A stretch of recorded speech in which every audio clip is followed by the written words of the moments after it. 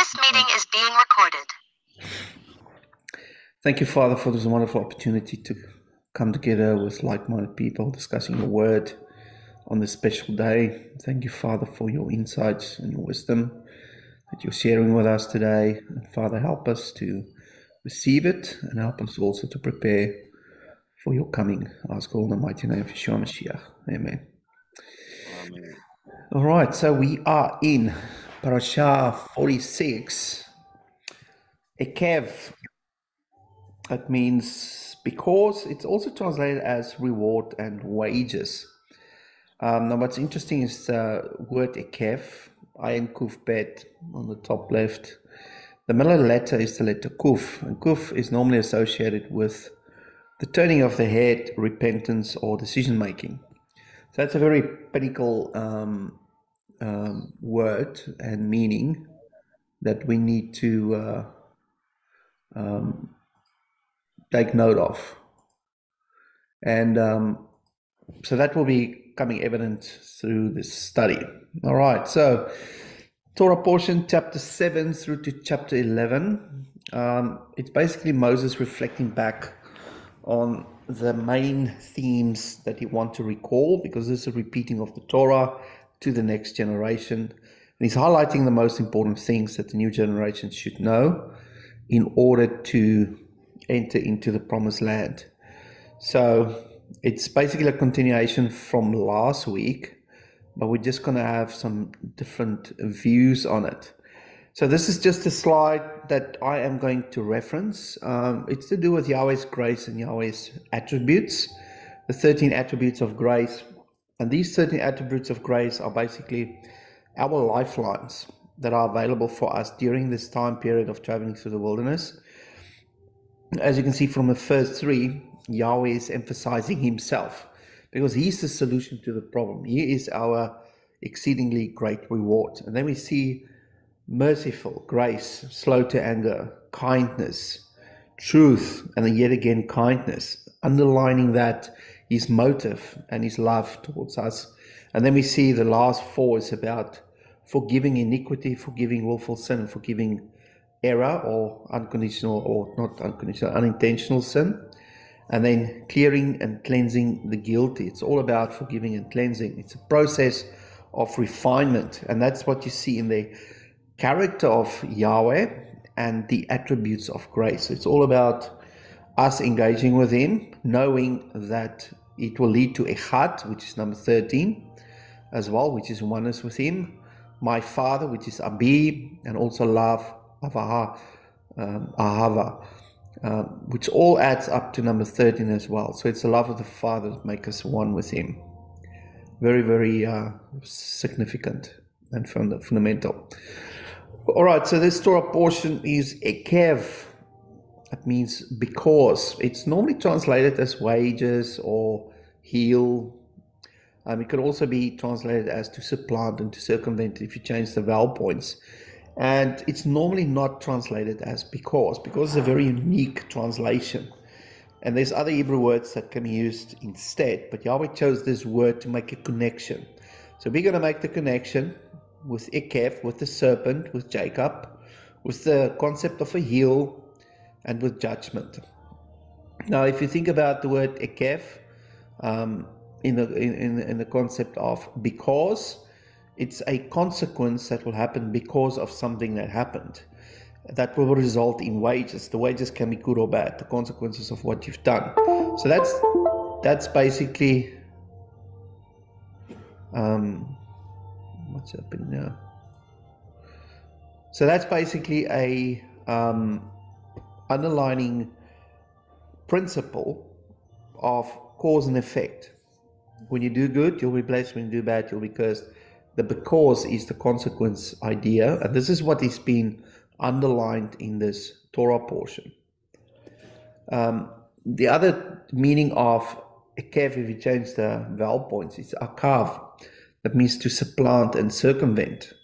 So that is a result of walking around something, finding a way around something, or circumventing something, and that's the supplanting aspect or character that was expressed through the character of Jacob.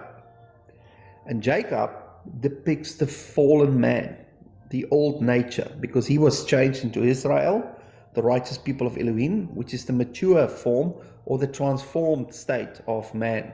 So he started off being a Yaakov. Now Yaakov had similar attributes to the serpent, and how we get that is where the connection with Genesis 3:15, where the word Ekev is first found in Scripture, where the offspring, which is Eve's offspring or Chava's offspring, her offspring will crush your head, which is the head of this Nachash or the serpent, and you, the serpent, will bite her offspring's heel. And that is the connection to the heel. Now, if you think about the heel is the lowest part of the body. It makes connection with the ground, which is basically associated with the physical. So the heel is the lowest part of the body, of the lowest thing that you can associate with the fleshliness of man. Now that connection that makes connection with the physical ground is where the serpent will come in. He won't bite you on the head because he can't reach that high. He needs to get you when you're at your lowest, when your heel is hitting the ground. And that's where he comes in, when you're in your most fleshly state. And then his venom will bite you in the heel. Now the heel is also important because your feet are associated with your walk, your halakha. And if there's venom in your heel, it will change your walk. It will change your halakha. It will either make you more ineffective or even stop you from walking altogether. So the Nachash knows that you need to be walking in the way, following a direction that leads through the wilderness into a doorway that leads to a gate that will enter into the Garden of Eden or the Promised Land. So if he can stop you from walking, he knows that you won't reach your destination. So that's where the idea of the Nachash and his main tactic is to attack you on your lowest point of fleshiness, where the venom will change your halakha and your walk and either paralyze you or change in such a way that you will lose your way and not find the way that leads to the gate or the doorway, which is Mashiach and the entry point or the restoration back into the Promised Land. So that's the connection between the serpent, the venom, Jacob, the fallen man, the symbolism of the old man, old nature.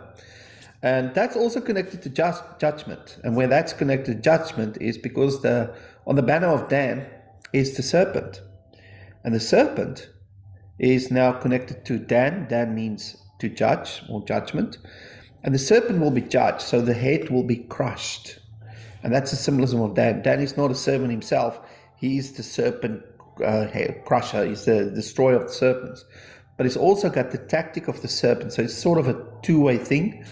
If you look at it from a weak perspective or a fleshy perspective, yes, you can be ineffective. But if you are strong and you stand up against it, you will crush the serpent's head. And that's basically where the wrestling of Jacob, of Yaakov, came into being, where you receive the hand, which is the iron that's connected to the word Ekev, which is the hand of Yahweh helping the fallen man in order to become the one who is changed to Israel. Now the word Ekev is the gematria of 182 that means heel, catcher, supplanter, breach, cleft. Now that word breach and cleft connects to the 13 attributes of Yahweh, because that's the cleft where Yahweh hit Moshe and he walked past by and he showed him his glory, and the glory is revealed through these 13 attributes of Yahweh's character and his grace. That's the solution to the problem of restoring man. Now that is depicted with Yaakov through the meaning of the 182, but it's also connected to the Torah, which is directly connected to Moshe.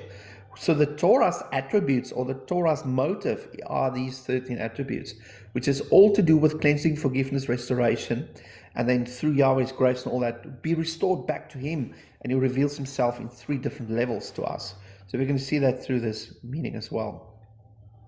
So that's the first place, is the Nachash that's been revealed, and the fleshiness of man, which is the venom of the serpent biting him in the heel. And then we also see the second place where this word Ekev is used is where Yaakov, the heel catcher, was born, where he held on to the heel of his brother Esau. No, Esau was known as the man of the flesh. So it seems like Yaakov wanted to become like Esau, the man of the flesh, so he held onto his heel. So that's the old tendency of the flesh, wanting to reach back into the fleshiness, wanting to become like his hairy brother who was born first, because it's all about the firstborn. It's all about having all the glory and fame and money and whatever of the firstborn, the birthright. But it's actually not about that. It's about becoming the priest of the household. So that's the actual function of the firstborn. So if you have your fleshly view on your birthright, it will be all about the money and all about that and the wealth and the status. But if you look at it from a spiritual perspective, it's all about humility, it's all about the priest, it's all about serving other people. Now, eventually Yaakov got it, and he was translated into Yisrael, which is basically another name for priesthood, because they were the kingdom of priests, went out in the world to facilitate the function of what Yahweh wants them to do. So Yaakov is the old man, Esau is the blueprint of the lowest form of human that you can get, which is embodying the Nachash. Yaakov is sort of grabbing to that, but Yahweh is sort of getting me out of it by giving him a hand, or the yad, and then pulling him out of it, translating him into Yisrael, which is now becoming the kingdom of priests, which will now do his work. So we see the rescuing of Yahweh through the character Yaakov, being pulled away from Esau and pulled away from the Nachash's intervention there. What we also see is the connection with Dan, judgment, and Yaakov and Esau, with the kiss of Esau, where you see the bite marks there in the Hebrew on the bottom right. That kiss is basically enchantment. The Nachash means enchanter, so he's doing something, but his motive is totally the opposite. His actions and his motive are polars of each other. It's good and bad, light and darkness. So whenever you see the angel of light, you know there's massive darkness behind it, and you can't trust that motive or that action. So in the same case, we see it here with the kiss of Esau, which is another meaning for the Great Tribulation, which links to judgment. And judgment is also embodied now in the word of Ekev, because a result of the judgment is basically the separation. Because you chose this, you will go that way, or you will go this way. You will separate the sheep and the goat because of what they've done. So the Ekev is basically embodying that whole judgment aspect as well, that we'll see through the Great Tribulation, where the character of Jacob comes back into play with the kiss of Esau, where the man of the flesh and the renewed man called Yisrael is now having conflict with one another, which is basically the persecution of the righteous people in the last days during the time of tribulation. So we see all of that coming to play through these characters. Then I just put in there the 3858, which is just a number that connects the Nachash with Mashiach, because they're total opposites of one another. And the Mashiach is the solution to the problem, which is the Nachash.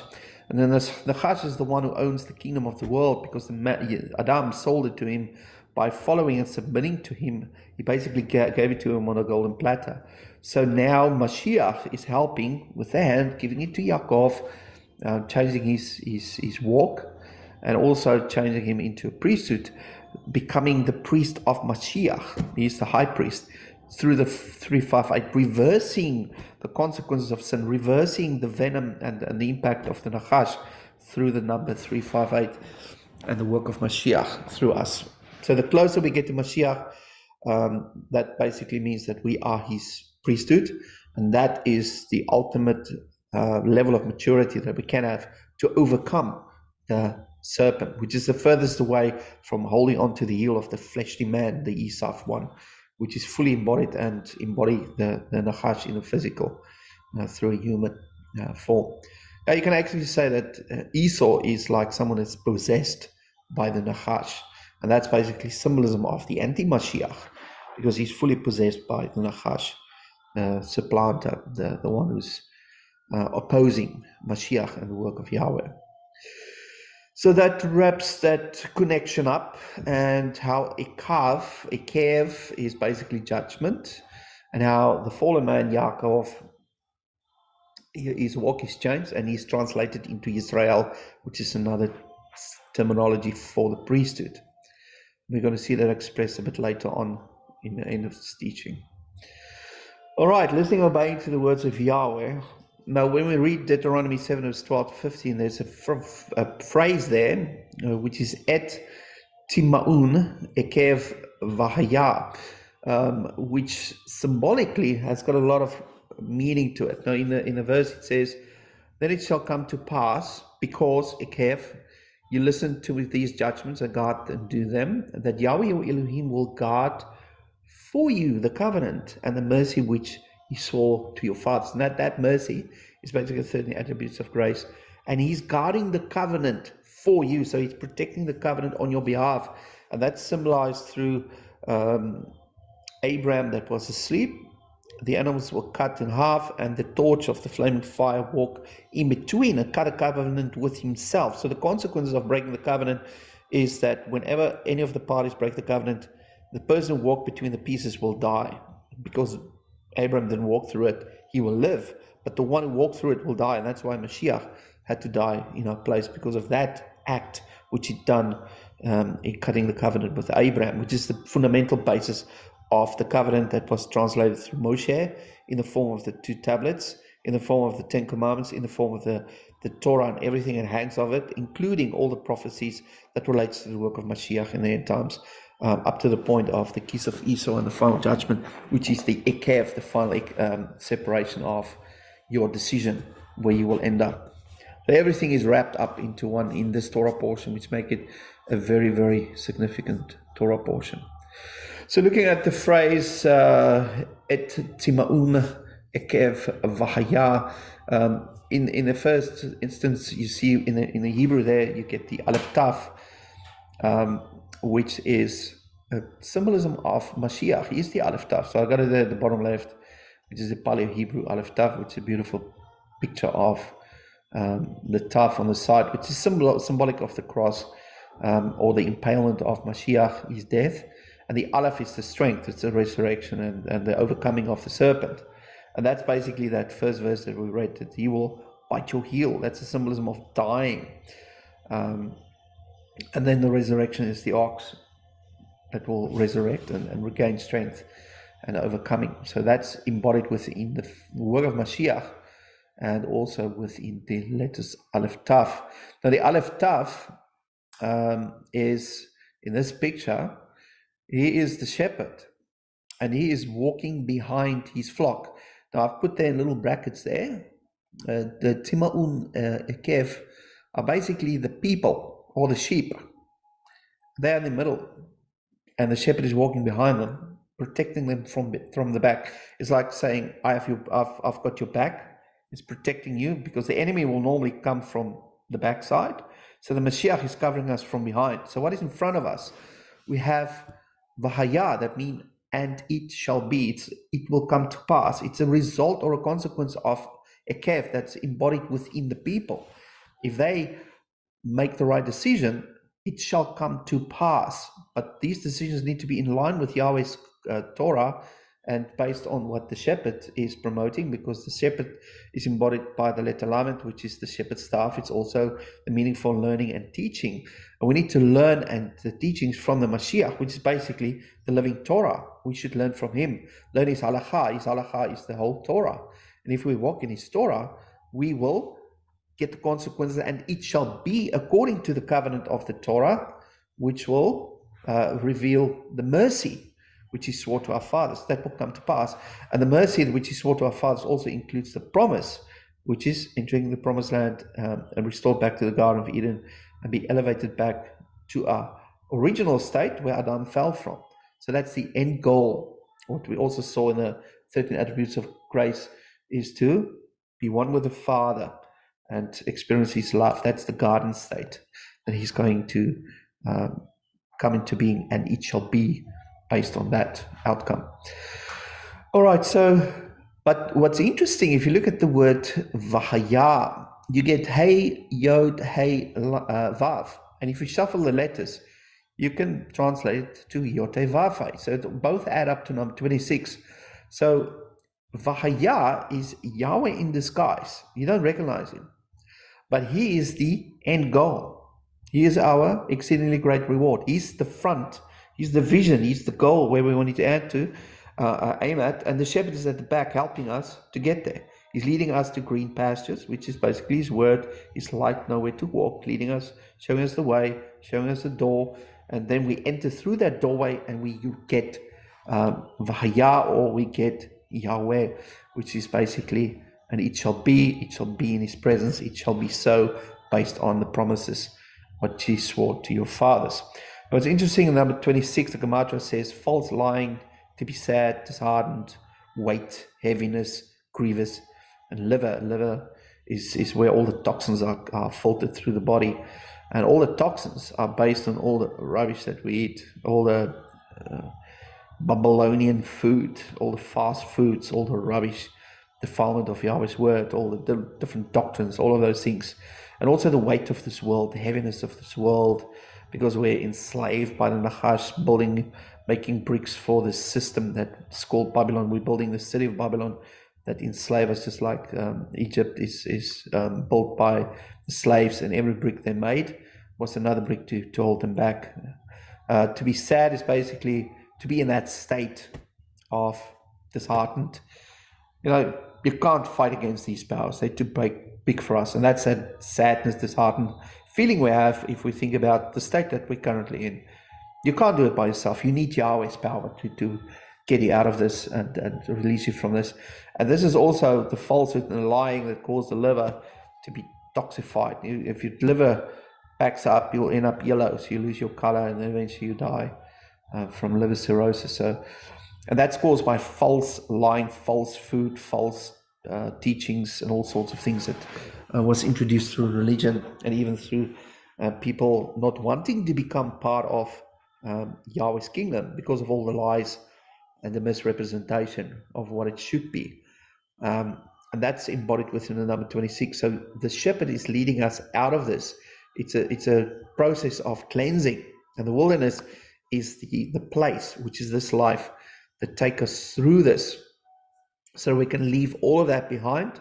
And then we get to the positive side. My holder, my owner, my protector. Protector is the shepherd. Owner is, we now belong to Yahweh. As soon as you go through the crossing of the Red Sea, you change masters. You're no longer subject to Pharaoh, the Nachash. You're now subject to Yahweh. And that covenant is then cut at the mountain where you agreed. You signed the contract, say, I now submit to Yahweh. He's my owner.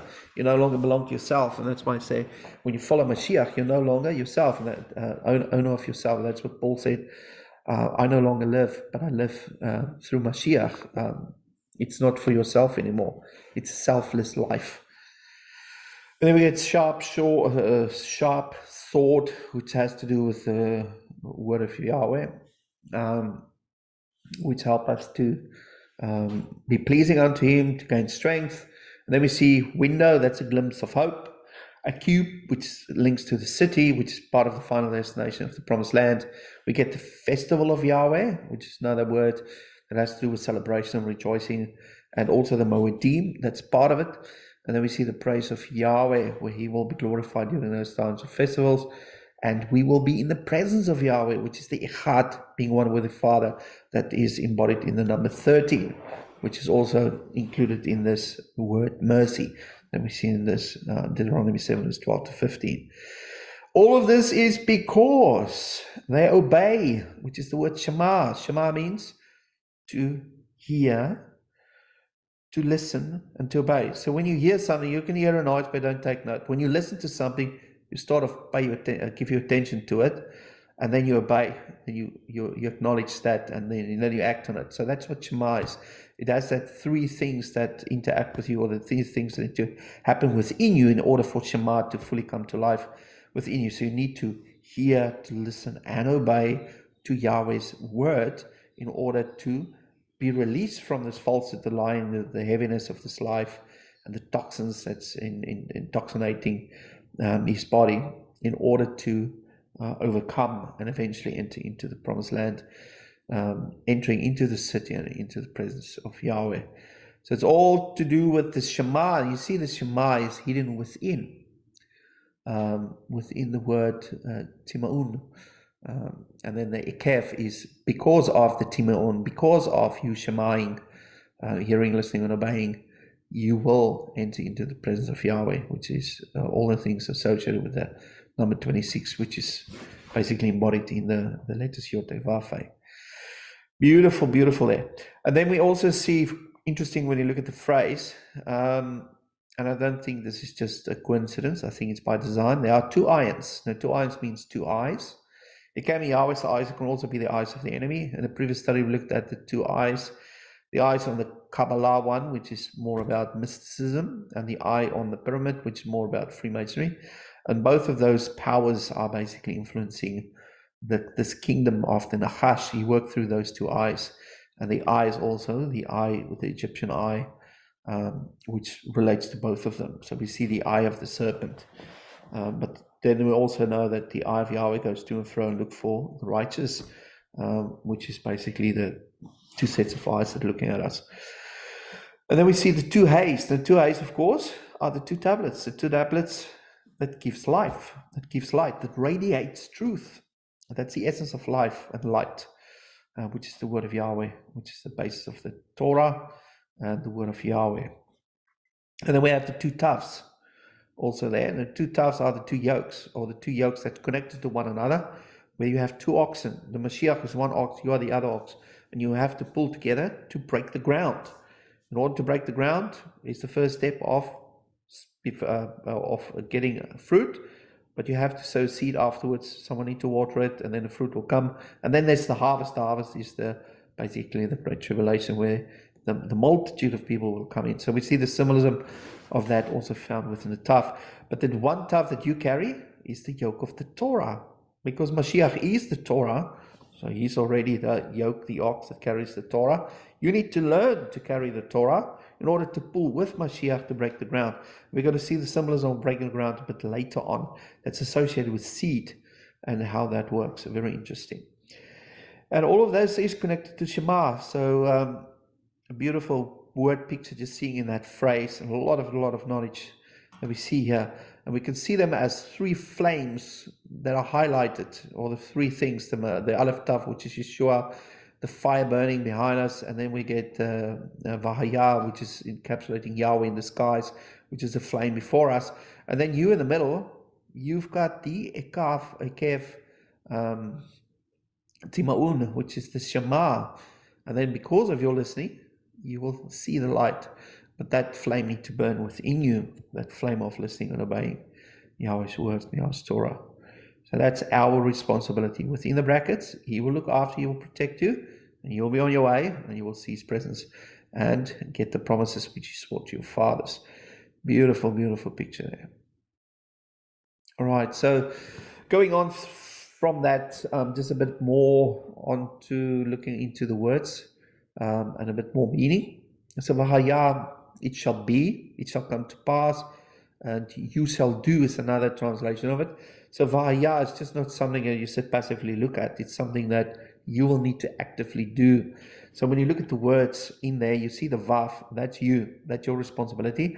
You also see the Yad, the hand, that's the hand that transformed the heel to the Yaakov, so that you can be pulled away from Esau, from your fleshiness. And that hand is also the hand of the head, which is Yahweh's hand, which depicts His anointing, which is the transformation of Yaakov into Yisrael, into the kingdom of priesthood. And His anointing, of course, is through the gifts of Spirit, which we now become the priesthood of Melchizedek, under the authority of Melchizedek, which is the priest of Mashiach. And then we have the two hays, which depicts the commandments. That's the foundation and the basis that we shall do, and then it shall be. And then all of that is basically Yahweh revealed to us. As we do, it shall be, and we will see the presence of Yahweh in our lives, and the hand of Yahweh in our lives, as you describe somehow in the things that just fall into place. You just did the right thing, and then Yahweh revealed His character and His supernatural grace within your situation. And you no longer sit there and it shall be and woe to us or whatever. Yahweh just revealed Himself being present in your life through things falling into place. Timaun, very interesting here that Shema is hidden within the Taf and the Vav and the Nun. So we see the little Vav there, that's you. We have the Nun, that's fruitfulness. And the Shema will lead to fruitfulness if you Shema. But there's also the tough, as we know, it's the tough of the Torah. So you need to base everything you do on the Torah, listen and obey the Torah, and the fruit will come from you. We look at the fruit or the seed. The nun is also seed, how that forms part of this process of restoration and what part you need to play. Now, Ekev, of course, means because, it's a result of, it's a consequence of, and it's also wages. So it said you'll become least in the kingdom of great in the kingdom. There are wages for the laborers who work in the vineyard. So it's not just everyone's on the same level. Those who've done more will receive a greater reward than those who didn't do much. But you'll just get in and be saved. But at the end, it's all about receiving the wages in this life, trying the best we can with what we have within our broken state, aspiring to become better and better and become part of the priesthood of Yahweh, so we can be useful within the kingdom and work in his vineyard. All right, Semeun is a word that is written in future tense. So that implies that the Shema is a future Shema, and that means that this listening and obeying and hearing is for the future generation. It's not only for the people who heard this, and it's basically part of the previous Torah portion that we discussed. It's eternal. Yahweh's commandments are eternal. It's for the future generation as well. It's the active Shema that resonates throughout eternity, and it will always be there. So you can never, ever, ever, ever abolish Yahweh's Torah. You can choose to disobey it, but there will be Ekev, there will be consequences. But you don't have the power to change anything or alter anything about Yahweh's Torah, because his tablets are renewed and it's in the hand of the Mashiach. It will never be broken. He will keep it intact. And even if you try to abolish it, it's just your rebellious way of disobeying it, but then you will bear the consequences for your stupidity and foolishness. So this phrase here, I call a covenant formula, because within this formula of these letters, we see everything encapsulated within it. And the heart of this formula is the Shema. That's our active, that's our responsibility, or that's our key, our means to unlock the keys of this covenant, so that mercy will flow to us, so protection will flow to us, so that Yahweh Elohim's presence will flow to us. And it's activated through the Shema, through hearing, through listening actively and obeying, and hearing and listening and obeying his Torah, not doctrines. So that's the key to unlock the covenant in your life. All right, the next, where am I? The next one is to move from the wilderness to the garden, and the key is the heart. So that's something interesting found in Deuteronomy 8 verse 2, where it says, "And you shall remember all the way of Yahweh your Elohim led you these 40 years in the wilderness to humble you, to prove you, to know what was in your heart, whether you will keep his commandments or not." So the heart is sort of the key, and this key is found within the word Ekev, which is the kuf. The kuf, when you look at the letter kuf, it means turning the head. It's symbolism for repentance, changing your mind, but it's also a term for making decisions, because repentance is basically making another decision or making another choice, and that will lead to other consequences. But it's also associated with a doorway, a gate, an opening. And we saw that with the letter Lamed Kuf, which is basically Jacob's ladder. It's the bottom letter that reaches down to the lowest part of the physical, just like the heel is the lowest part of man, which is the lowest part of the physical form of man. The Kuf reached down to that level of humanity in order to pull them out with the Yod of Yahweh, so that they can access the Lamed, which is the shepherd, the teaching of the Torah, that will take them up the ladder into Yahweh's presence. That's the Kuf Lamed principle. And the Kuf is the doorway, the gate that open up to the rest of the ladder, which is Mashiach, the learnings and the teachings of his Torah, that will open up the doorway that leads to the garden and the presence of Yahweh. So you see that the bottom gate is the kuf, represented by the center letter of Ekev. So this doorway is directly linked to your heart. Now, the listening and obeying part of it and your actions of decision making, why the connection to the heart? If you think about, I make decisions, it's basically the frontal part of your brain. That's where decision making is. And so I make all my decisions in the mind. But if you think about it, whenever you're in a very severe state, in a severe emotional state, that part of your brain switch off. You go to your little reptile brain, fight or flight, and the emotions of the heart will override the mind, and you will do what's in your heart. And what's in your heart is your ultimate lowest or raw form of your nature, and you will express that, good or bad.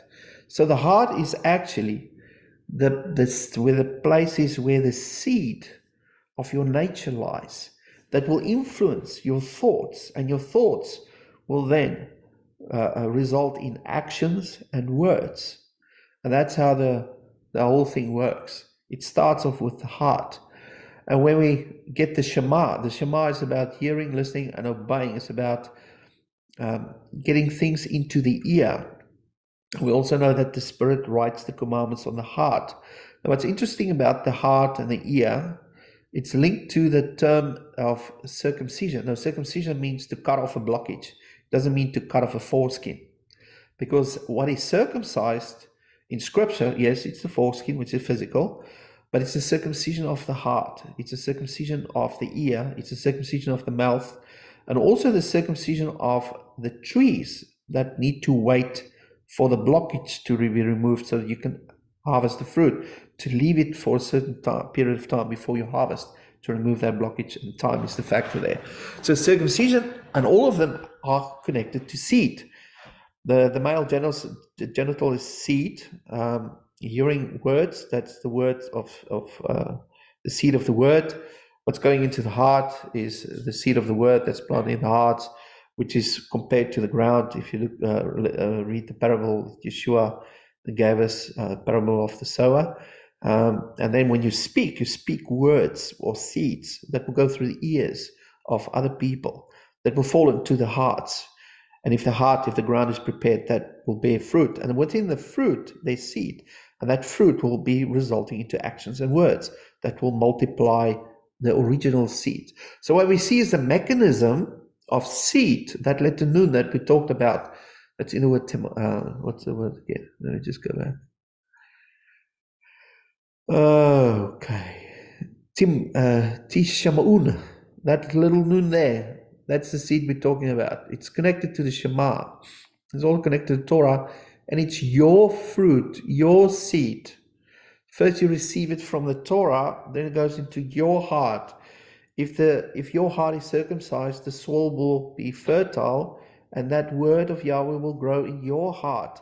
Then it will come through your mouth, because now your blockage of your mouth is being opened up, and you will speak His word. It will go through the ears of man. If they prepared to hear and to listen to the Shema, it will go into their ears, fall in their hearts. And if their heart is circumcised, and they can repent, truly repent, that seed will grow into their heart, and then the Torah is written on their heart, and then they will be able to speak if the circumcision of the mouth happened, and then they will bear fruit which contain the seed of Yahweh's word. So that's the process of translating the original seed. And it started with creation. Yahweh spoke everything into existence through words, which were the seeds of creation.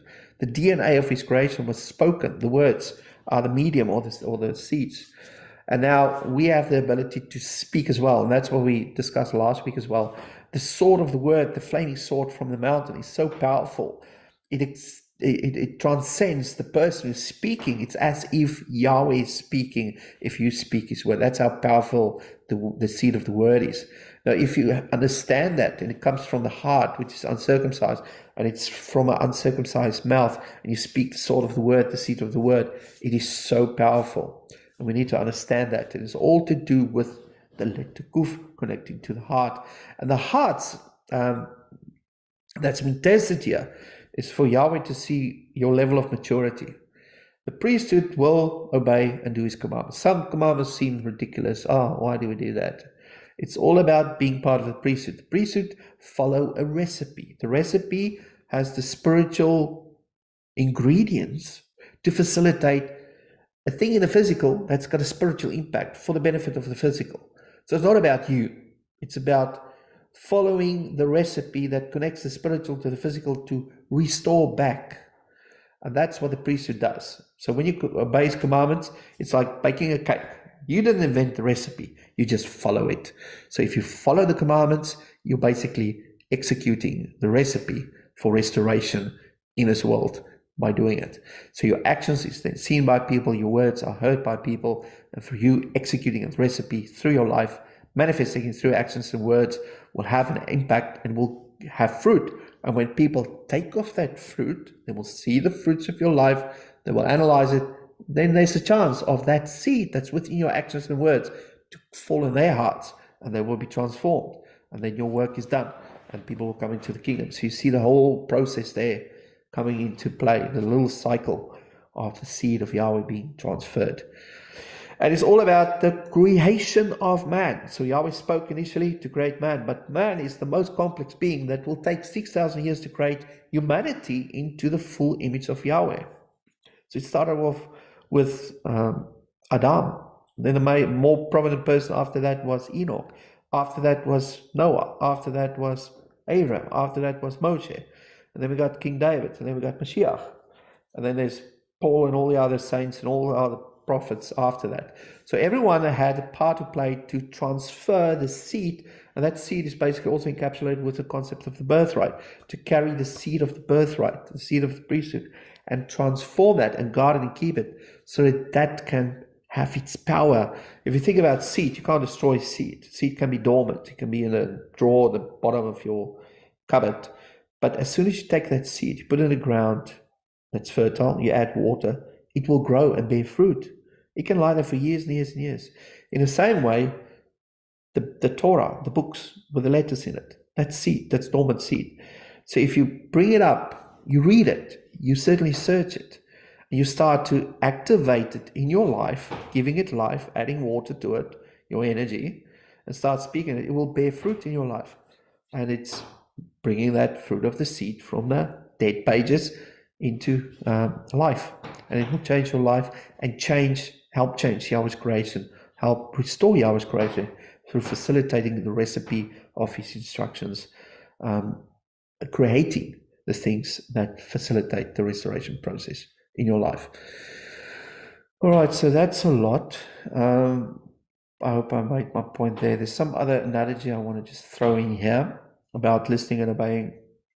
If you think about the heart, was enough for technical people as the storage device, because the tablets are stone and the code is written within the stone, so it can't change.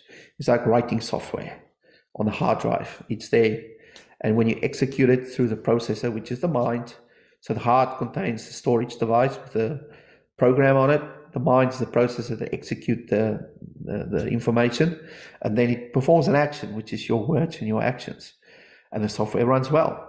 But when there's a virus coming in, it will corrupt the hearts of man, it will corrupt the software. The processor will still take the data and execute it, but the outcome will be slightly different based on what type of virus it is. It might go in the loop, it might do spamming, it might do whatever, it might do harm, it might shut everything down.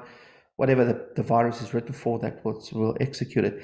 Now, the venom of the serpent that will bite you in the heel is the doorway that's open by your heel, the lowest part of your fleshiness, will open up for the venom to come in to corrupt your heart or the data, and your processor, your little mind, will execute the data that's in your heart that's now full of little virus, lies and deception and confusion or whatever, and then your actions and your words will be corrupted just as per the venom or as per the virus. In order to get rid of the virus, you do a hard reboot, and you have to reboot the whole operating system. That's the kuf, that's the repentance, turning the head, total renewing, born again process. That's a reboot process. and then you can function again and running from the original data. And the original data is the Torah. You have to go back to the Torah. You cannot run the program based on all the new modern day doctrines in the New Testament or New Testament churches and all the things that they came up with to try and make sense of it. You have to go back to the original program, which is the Torah, in order to have a proper reboot and get rid of all the viruses, all the false doctrines, and all the false teachings. You have to reboot it with the Torah. So that's all I want to say about that. I hope it makes sense. This is a flow on from that analogy, but it's now linked to Matthew 20, verse 1 to 8, where Yeshua said, "For the kingdom of heaven is like a landowner who went out early in the morning to hire laborers for his vineyard. So when evening had come, the owner of the vineyard said to his steward, 'Call the laborers and give them their wages,'" which is Ekev, "beginning with the last to the first." Who will be first will be last, who will be last will be first. That's the principle as well. So it's not a respecter of person. Yahweh will give you a reward that is based on what you've done, and you will get Ekev, your wages, because of what you've done. And we all work in his vineyard. So vineyard is the word kerem, which is kaf resh mem.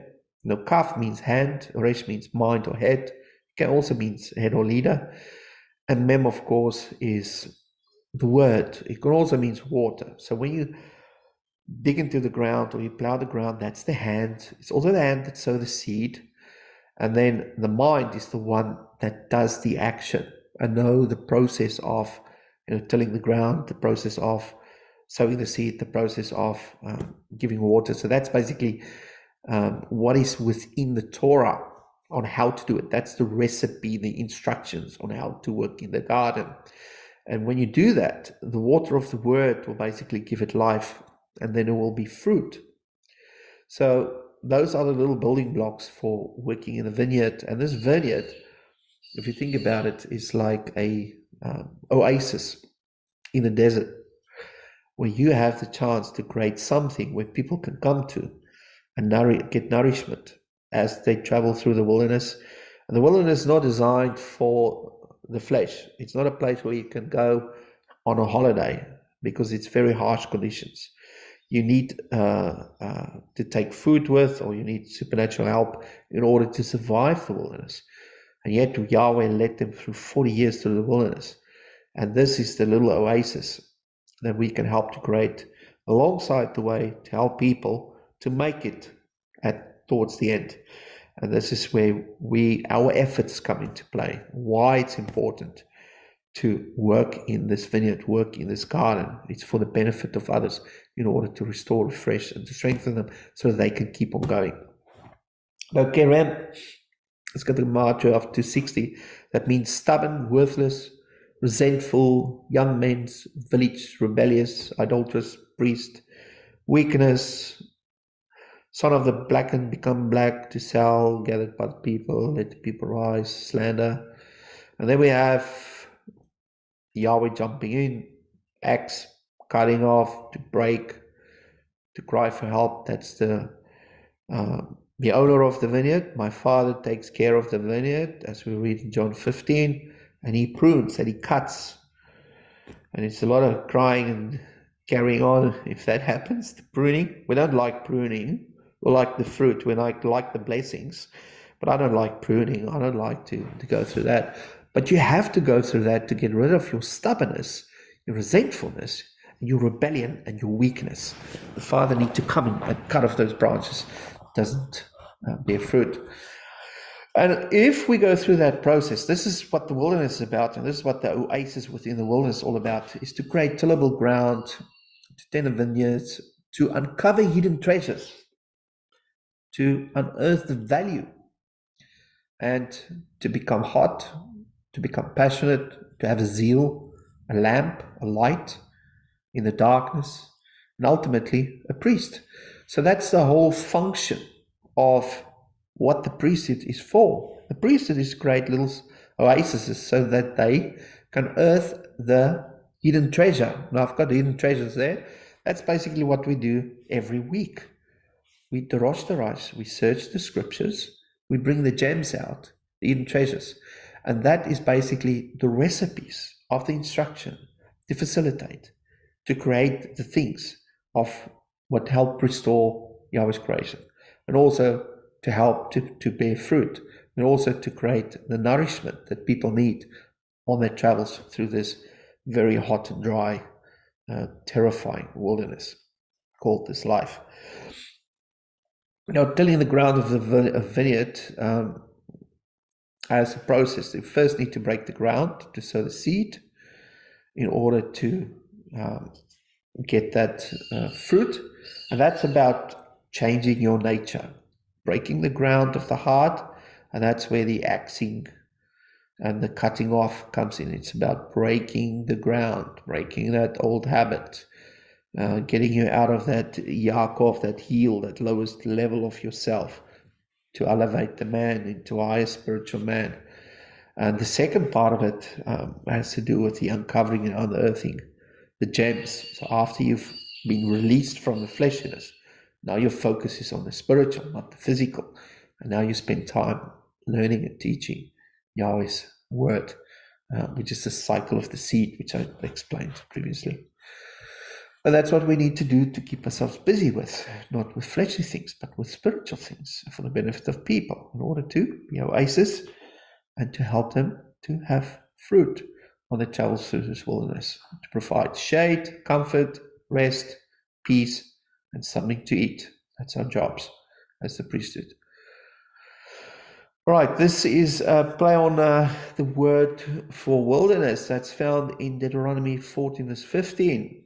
When your heart be lifted up and you forget the Yahweh your Elohim, who brought you out of the land of Egypt, from the house of bondage, who led you through the great and awesome, which is translated as terrible, wilderness, wherein the fiery serpents, the scorpions, and drought, where there was no water, who brought thee forth water out of a rock of flint.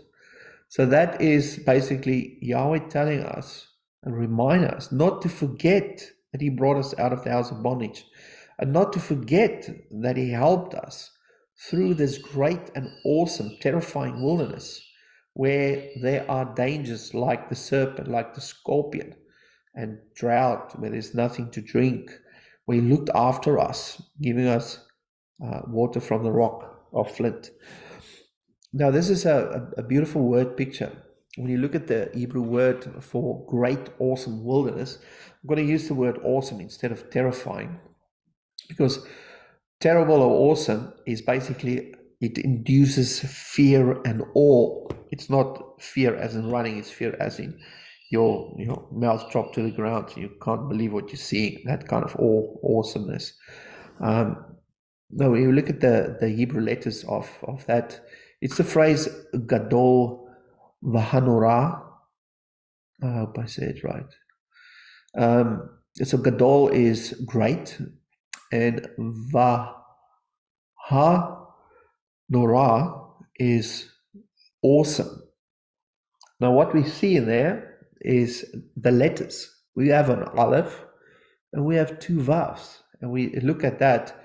It's a number 1 plus 6 plus 6. That's the aleph plus the vav, which add up to number 13.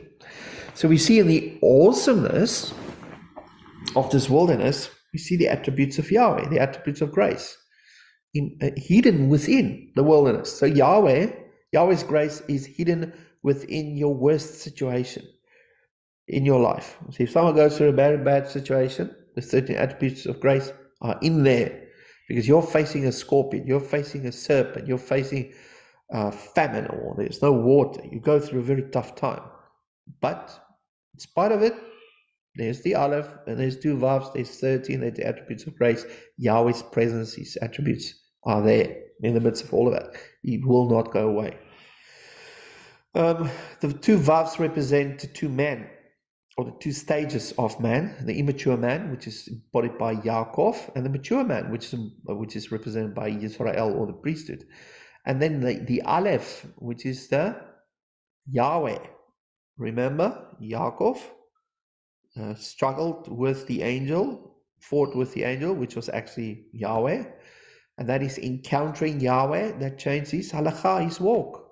So just like the venom of the serpent changed the walk, now the hip was touched. So Yahweh didn't bite him on the heel. Yahweh touched his hip, which is higher up. And where's the hip? It's in relation to the genitals, which is to do with fleshiness, but it's higher up. And it's got a elevation of the fleshiness, basically. And the reproduction of the fruit and the seed, the emphasizing of the seed and the generations, the new generations. And that changed the walk so your generation can be changed as well. So we see the two stages of man. And the wilderness represents the physical. And this transformation has to do with changing the mind, which is the letter resh that we find in there as well.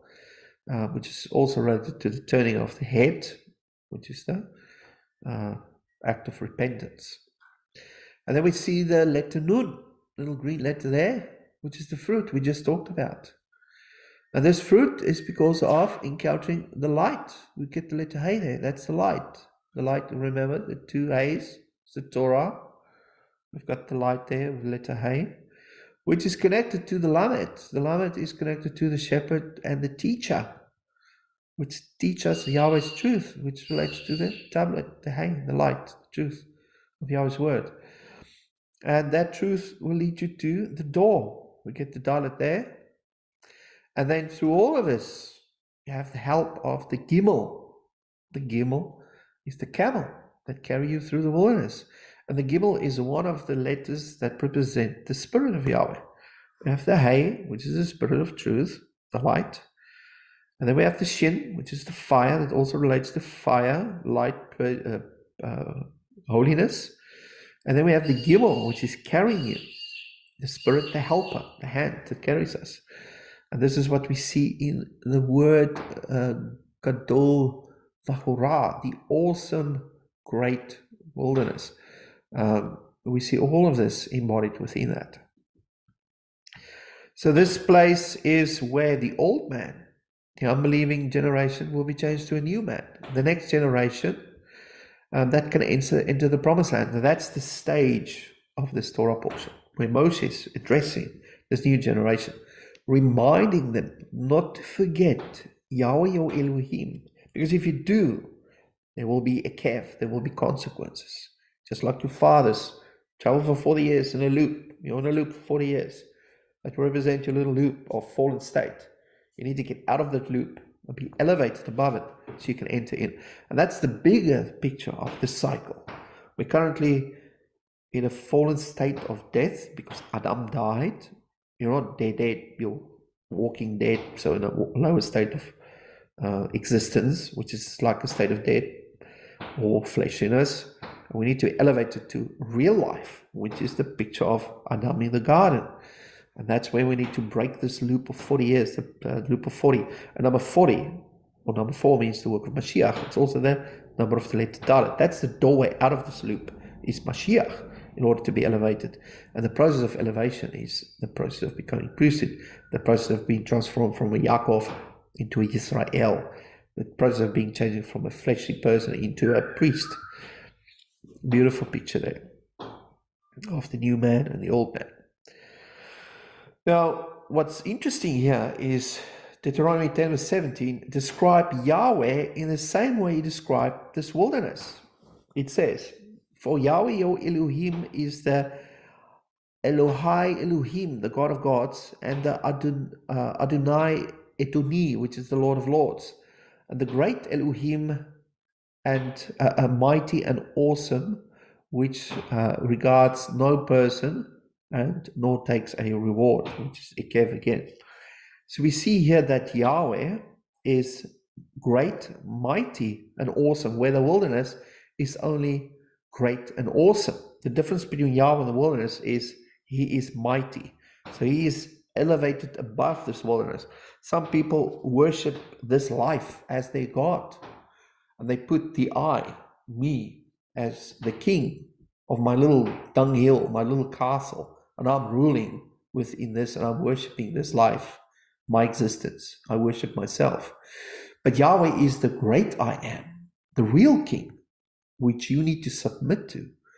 And in order to do that, or if you do that, the consequences will be you won't be sucked into the elements of this wilderness, which is the fiery serpents and the scorpions and the famine and all the sadness things we looked at previously. You'll be elevated from it. So your experience will change as soon as you put him on the throne and you climb off the throne yourself. You need to dethrone yourself and put Yahweh on the throne in order to change your experience within this life. So you can experience the blessings, not the curses. It's all to do with the kuf, turning there, making the right decisions. So great, mighty, and awesome is the word gadol gibor va'ora, va'hanora. And gibor is gimel bet vafresh, that is associated with Yahweh's strength and his power to overcome the challenges of this wilderness, which are the fire serpents and the scorpions and the drought. Now the serpents represents the Nachash, the enemy, and all his henchmen. Scorpions has to do with fleshiness and temptations, fleshly temptations. Drought means there's no spiritual truth, and no water means there's no Torah. There's no source of the truth. Now when we look at these separately, serpent is the word Nachash, that can be translated as enchanter. It means that it's someone that's cunning and skilled, that can change your mind and influence your decision making or your kuf. And this can cause you to be confused and enter into the wrong gate, because that's a place of decision. And you need the right key to open the right gate. And because we're in a world of duality, there's always two choices, right or wrong, black, white, hot, cold. There's always choices to make. And choose life, don't choose death. Choose righteousness, not unrighteousness. And we need our moral compass to be aligned as well. Otherwise, we end up entering through the wrong gate, making the wrong decisions that will Ekev or result in that death, or being trapped in a state of death and not being elevated. So that is the serpent. Now the scorpion is the word akarav. That's similar to the word Ekev. It's just got a resh inserted. And the resh is in its negative form. It means human reasoning or fleshly thinking. In a positive form, it means leader. So a scorpion can be a leader of the house, which is the bed. But it's also, because it's on the left, it's no human reasoning and fleshly thinking within the house, which leads to the wrong decision making, which is the kuf, that leads to the eye. The eye is the original sin. She saw that the fruit looked good, and she partook of that fruit, and it had a consequence, a whole new direction, entering through the wrong gate. So that is symbolized through this word scorpion. And this scorpion is basically embodied in the symbolism of Yaakov or Jacob, the circumventer, the one who's conniving. If you look at a serpent, he's a scorpion. He's on the ground. You don't see him. He's like a serpent. He can sting you on the feet and change your halakha and your walk. It's also a poisonous creature. So it's not a pleasant experience. But if you take Yaakov and you turn him around, you get an Yisrael. That turning around is doing a 180, walking the other way, walking away from Esau, walking away from the man of the field, walking towards Yisrael, the righteous people of Elohim, becoming the priesthood. That is what repentance is about, the changing of the name from Yaakov into Esau. And this is now the changing of the scorpion. So what do we do if we do a 180 on the scorpion? If you read the word akarav, which is scorpion, from left to right, you get the word barakah, that means blessing. I forgot to put it in there. So this scorpion that is venomous, that can sting you on the feet just like a serpent, it's like being a priesthood of the Nachash is the scorpion, basically. In order to change it around, to become a blessing, that scorpion, which is a Yaakov, need to be translated into a priesthood, which is Yisrael. And that's where you now become subject to the Mashiach, where you used to be subject to the Nachash. You had the nature of the serpent. You bite the heel, scorpion stings the heel.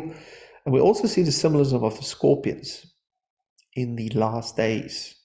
Same symbolism. So there's a lot of fleshiness and a lot of things happening in there. It's associated with the house as well. As I mentioned, the leaders in the house are the scorpions. So the evil cabal are like scorpions with a venom, and they do the work, or they're the priesthood of the Nachash, and they perform all the judgments that come upon man. That symbolism is the same, and it's in the wilderness. But we can turn them around to become blessings if they repent, and that's where the cycle of the seed. We need to have the seed in our hearts. We need to speak the seed through our words. We need to help people to circumcise their ears and their hearts so they can bear fruit and be transformed and repent, so their Yaakov can change into Israel and they can become part of the righteous people of Elohim.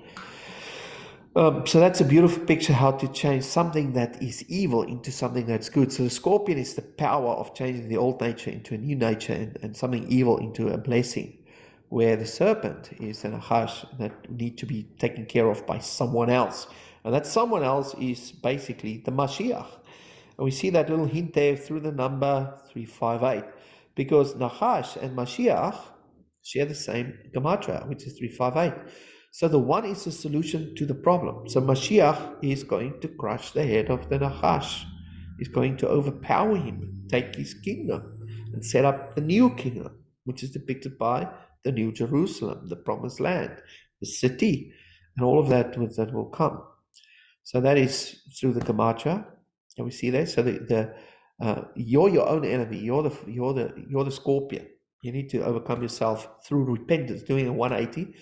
Changing from being a priest of the Nachash in becoming a priest of Mashiach, which is becoming part of the household of Israel. And then Mashiach will take care of the Nachash. It's not your problem. You are your own problem. You need to take care of yourself through repentance. Repenting every day, every fleshy thing that you do, that you know of, repent. That's how you get the scorpion and the old nature out of you, and elevating the priest within you. What's also there is the hint. We see that the water came from the rock. We know the symbolism of the rock in the wilderness is the symbolism of Mashiach.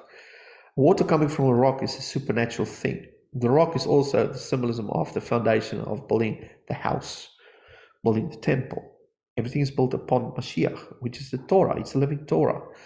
Everything is built upon the Torah.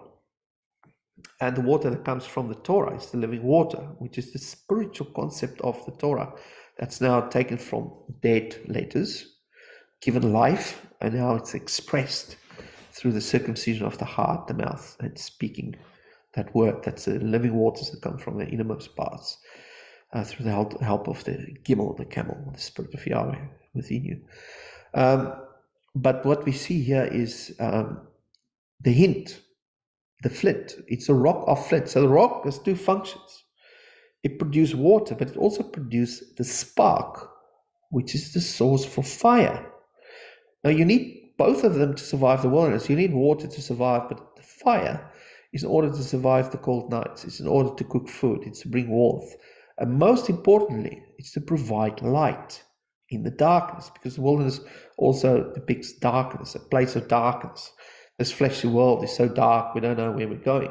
In order to see the light is in order to see the direction, the way to go, in order to see the doorway, the gates, to go through it, to enter in. So light is crucial in order to find a way through this dark wilderness, to escape this cycle of 40, this entrapment in this lower state, in order to escape that through the dalet, the doorway, and the gate, the kuf, through decision making, to enter into this promised land, into the presence of Yahweh, as we've seen here.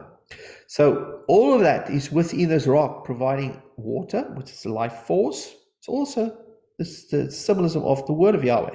It came from him. The Torah is flowing from him. He's the essence and the origin of the Torah. But it's also the origin of the fire. Now, when we discussed the tabernacle, fire is also the word for foundation. Yahweh is a consuming fire. He's the spark.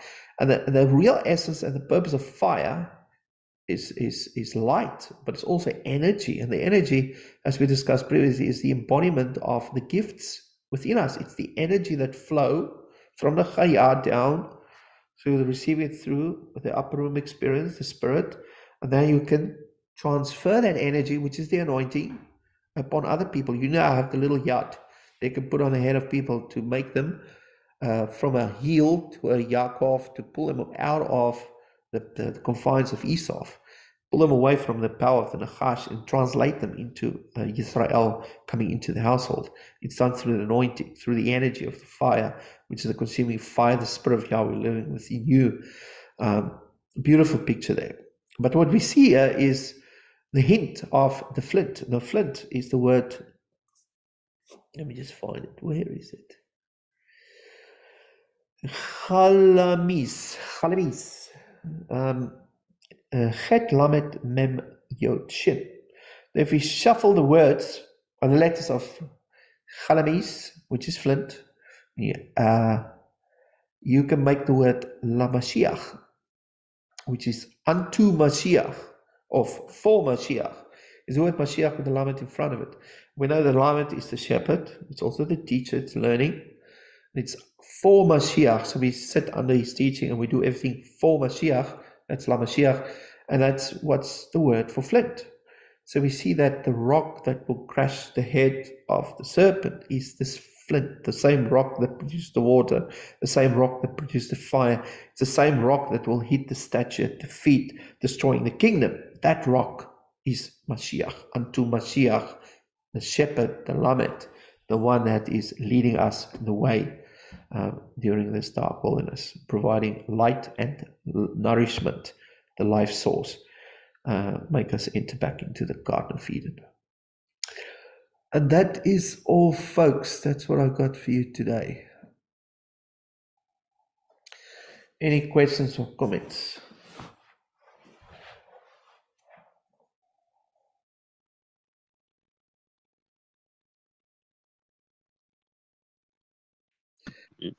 Yeah, thank you, Phil. We don't have any questions, but it's full of really good analogies. The analogies are endlessly linked, aren't they? Yeah, it's like a weave tapestry. Everything's Yep. connected to everything. It harmonizes with fundamental truths. It just reestablishes the truth over and over and over again.